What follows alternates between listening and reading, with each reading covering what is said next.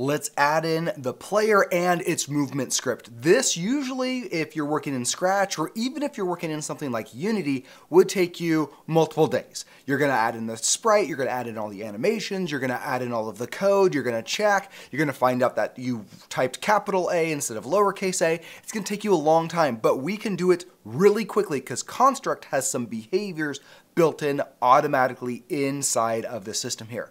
So we're going to, in our layout, I'm going to right click and choose Insert New Object. This is going to insert a new game object. Now we choose what type of game object we're going to insert. Well, we're gonna insert a sprite. So I can just start typing because I'm looking for a sprite and it automatically searches for it. Then I'm just going to double click on the sprite. This is now on the cursor. We've seen that the cursor has changed to this plus sign. The sprite has not been added to the game. Now the game is asking us, where would you like to add this sprite? I am going to add mine to kind of the middle section of my screen, but you can put yours wherever you want. Once we click in, the sprite gets added to the scene, and now we get to add in the artwork. So what we're going to do is we're going to go ahead and rename this animation from animation 1 to say idle. I-D-L-E. This is going to be the idle animation. This is the animation of the player just kind of standing there and not doing anything. Now we're going to go ahead and add in our art. So in the folder of RPG assets, there's a lot going on in here. We're going to walk through this stuff as we use it instead of just like dumping everything in here, but there's a lot going on. Let's go ahead and go into actor. Actor are all of the things in your game, like players, like non-playable characters, NPCs, all of the characters. Then we're going to go into the actual character section and we're going to choose our character. I want to play as, who do I want to play as? What about this Red Ninja? No, I don't like the look of that one. How about Red Ninja 2? Ooh, okay, I like this one a lot more. I'm going to then go into the separate anim folder, and this has all of the individual animations broken out. And I'm going to grab this idle animation and just drag it into my scene here. That didn't work. That grabbed the entire thing. That's not what I wanted. Okay, so let's go ahead and delete that frame. Actually, we'll just drag in a new set. And instead of dragging it into the drawing box, I'm going to drag it into the animation cycles. Then I can import from Sprite Strip. This has 4 horizontal cells and 1 vertical cell. Then if I look at the actual artwork, I can see that the cells go horizontally, 4 distinct shapes, and vertically there's just a single row, so that is good to go. Set up just the way we want it, and we want to replace the entire animation because I want to delete that first animation frame. Okay. Then I'm going to go ahead and crop this down so that the hitbox is just where the artwork is. Now I have this animation here that has it facing forward, then backward, then left, then right. I actually just want that first cell, the first frame here, so I'm going to delete the other 3 by just clicking on them and hitting the delete key. Now I just have the idle animation facing forward, and this for me is totally fine. When I'm not moving, the character is just going to face back towards the camera, back towards the player. I'm totally fine with that. And then I'm going to go ahead and close the sprite editor there. I'm going to go ahead and make sure I am logged in to make sure everything is saved. That will pop up every once in a while if you haven't connected to the internet in a second. And now I have my player right here on the screen. It's hard to see. We're going to fix that in some scripting. But first, let's go ahead and add a behavior to it. We're going to add movement. So add new behavior, and I am looking for 8 direction movement. This allows me to move up and down, left and right, and in all of the diagonals. So I'm going to go ahead and double click on that to add that in, and that is the only behavior that I'm going to add right now because I want to customize this behavior. I want these things to be slightly different than the defaults. So this set angle, I'm going to go ahead and change that to no. I don't want it to rotate. I want it to stay flat and just move. If it rotates, that might work for some games, but for this game that we're building, this top-down game, I don't want that. We're going to set the max speed to 100. We're going to make it move a little bit slower than it was before. The acceleration, we're going to set it to 10,000. We're going to set it to as large of a number as it will take so that the acceleration is instantaneous. And we're going to say the same thing for the deceleration. We want the movement to feel snappy. It stops moving when we stop moving. It starts moving when we start moving. And there's no like slowing down or speeding up or anything like that.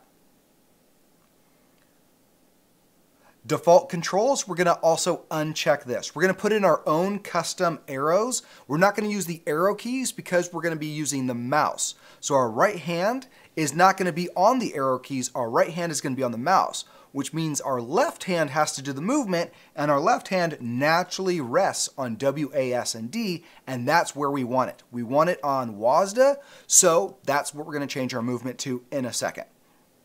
Now I'm going to go ahead and double click on my sprite here, or sorry, just single click on my sprite, and I'm going to rename it to player. Awesome. Now I'm going to double click on it to open up my game here, or open up my sprite, which looks great. It's zoomed in now, which is fine. In my animations, I'm going to right click and add animation. I'm going to call this walking down. This is the animation for the character walking down the screen. Now what I need to do is add in the actual sprite sheet that we have for this animation. So the individual animations, I'm going to grab this walk animation and drag it in. Import from sprite strip, and this is a 4x4 animation because it is 4x4 individual images. And then import, we're going to replace the entire animation, and we can kind of go through here and we can see that it's walking. Well, this is the walking down animation, so I only need the first 4 frames of this animation. Frame 0, 1, 2, and 3. So I'm going to delete all of the other frames. So delete, delete, delete, delete, delete, delete, delete, delete, delete, delete, delete, and delete. Okay, so now we have this walking down animation. I'm going to do the same thing for all of the other directions of movement. Walking up, walking left, and walking right. And make sure you select the 4 frames that match the direction of the name of the animation. This walking down animation would make no sense if my player is facing to the right. So go ahead and get all those animations added in, and then we'll come back. All right, I have all of my animations in here. I have my idle animation, my walking down, my walking right, my walking left, and my walking up animation. Looking good. Now we can hit play and we see absolutely nothing. First off, we see a tiny dot of a character, and we don't have any sort of movement or anything in here. I hit the arrows. Ooh, okay, so I have the arrow keys does some movement, which is awesome. But it doesn't switch the animations. We're too far away, and the camera doesn't actually move with my player. So let's change a few of those things. First, let's add a behavior. That is the scroll to behavior. This scrolls the camera to the player. Awesome. Now we're going to start writing some events. So I'm going to go to my event sheet here, and we're going to add in some of the events that we need. So let's go ahead and add an event. Now the first thing that we want to fix is that camera is pretty far away from the player. Now, if your camera is fine and you like the look of it, then you can skip this first event. My screen is just huge. If we actually go back and look at my, my layout here, it is 4K. It is massive. So I'm going to zoom in a little bit to get that fixed. But if you have this 720p, you might not need to add this first event.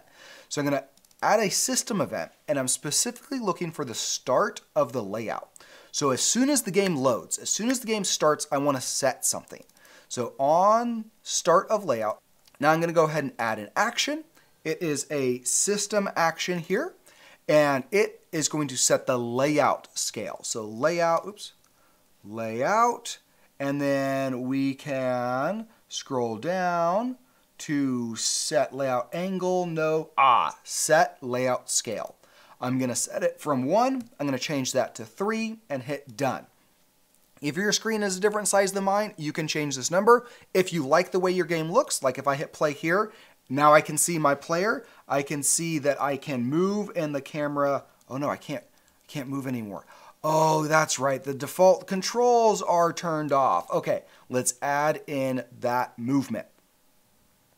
So first things first, we need to, if we're not pressing anything, we snap back to the idle animation. So add event, keyboard, on any key released. This says as soon as we're not holding a key, as soon as we're not touching a key, do something. Well, we're going to go into the player and set its animation. And then in these double quotes is the exact language that we use in the name of the animation. So it's called idle. All are spelled exactly the same way that you have it spelled in your player when you added in the animations. And then hit done. So now if we release a key, we stop moving, the player snaps back to that idle animation. Now let's go ahead and add in when we hit the W key, when we're moving up the screen. W is in that up arrow position. So we're going to add event, keyboard, when a key is down, when a certain key is down, we're going to go ahead and do the W key. That's the key that we're looking for. Done. And then what are we going to do? Well, we're going to simulate some movement. Because we don't have to actually add a force or anything like that, because we already have that 8-direction behavior, we already have all of that code written for us. We just need to kind of replace the up arrow with the W key. So we can go into the player and we can, in this 8-direction, we can simulate control. And what control are we simulating? Well, we're simulating the up arrow pressed. Done. And this will do the same thing the up arrow would have done if we were still using the default controls, which we're not because we're pro gamers here. We use real controls. We're also going to add another action to change the animation.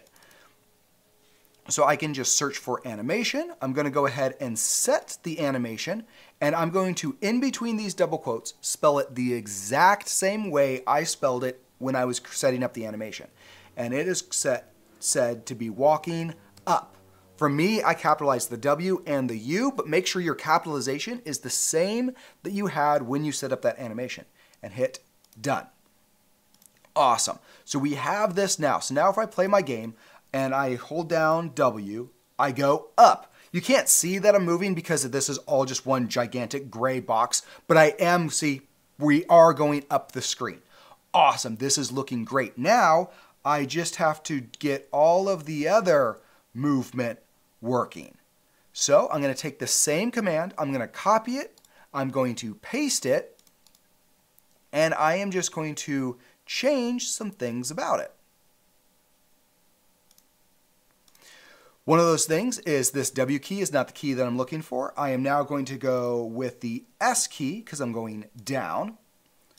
And then I'm no longer simulating pressing up, I'm simulating pressing down. And I am no longer walking up in my animation, I am walking down. Done. Okay, so now the S key makes me go down. You're going to do the same thing for all of your movement directions. Go ahead and get all that in and you should have working movement. If you have any questions, let us know. We would be happy to help you out.